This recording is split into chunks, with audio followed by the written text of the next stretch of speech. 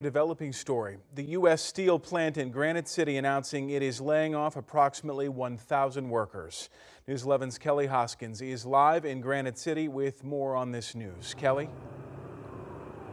Well, Mike, we're right outside of the facility. Now, those 1,000 employees that you're talking about, it includes 400 who were already temporarily laid off back on October the 1st, plus now the additional 600.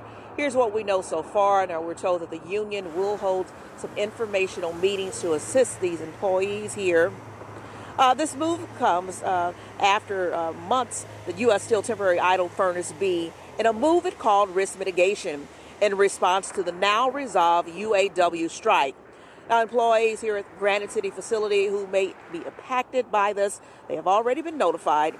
Meanwhile, shares of the U.S. Steel are up more than 53% over the past 5 years as the company solicits potential buyers.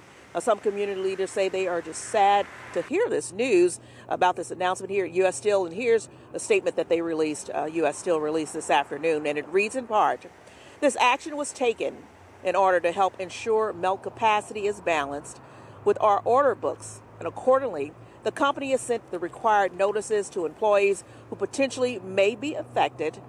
We thank our employees for their contributions and will keep them informed throughout this process." And once again, the union, they're encouraging these employees to reach out for some job search assistance as well as training. Reporting live from Granite City, Kelly Hoskins, News 11.